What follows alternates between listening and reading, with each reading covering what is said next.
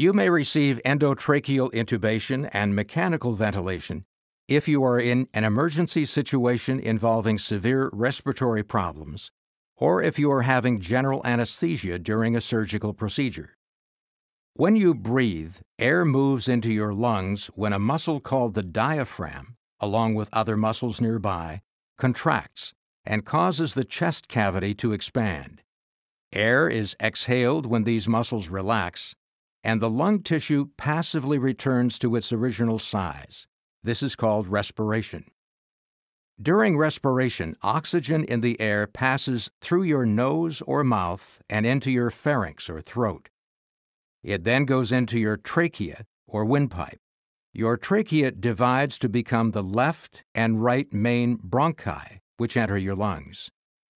Inside your lungs, the main bronchi divide repeatedly and eventually become small tubes called bronchioles. At the end of the bronchioles are tiny air sacs called alveoli. Oxygen in your alveoli is absorbed into nearby blood vessels called capillaries. At the same time, carbon dioxide, a gas in your blood that must be removed, passes into the alveoli and back out through the airways. This process is called gas exchange. If you have severe respiratory problems, the oxygen levels in your blood may drop too low, or the carbon dioxide levels may rise too high. Either of these conditions can result in damage to your vital organs, including your heart and brain.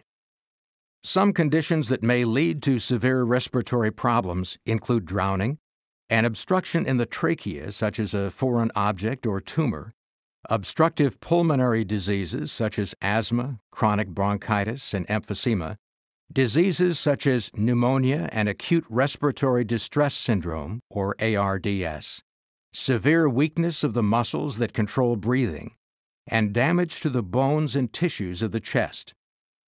Under these circumstances, you may need additional oxygen or breathing support through mechanical ventilation.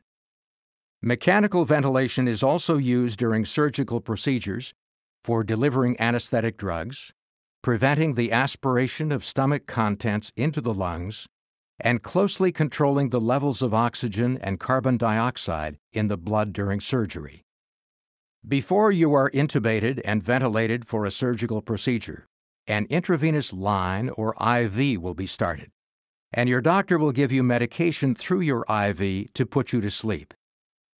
As the medication takes effect, he or she will place an oxygen mask over your nose and mouth and ask you to breathe deeply, ensuring that you will have a reserve of oxygen in your system prior to the procedure.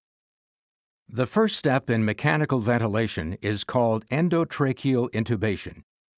Once you are asleep, your doctor will use an instrument called a laryngoscope to perform the intubation. A laryngoscope, which consists of a handle, light, and dull blade, helps guide the endotracheal tube to its proper position. Your doctor will tilt your head back slightly and insert the laryngoscope through your mouth and down into your throat, taking special care to avoid contact with your teeth. Using the blade, your doctor will gently raise the epiglottis, which is a flap of tissue protecting your larynx. He or she will then advance the tip of the endotracheal tube into the trachea.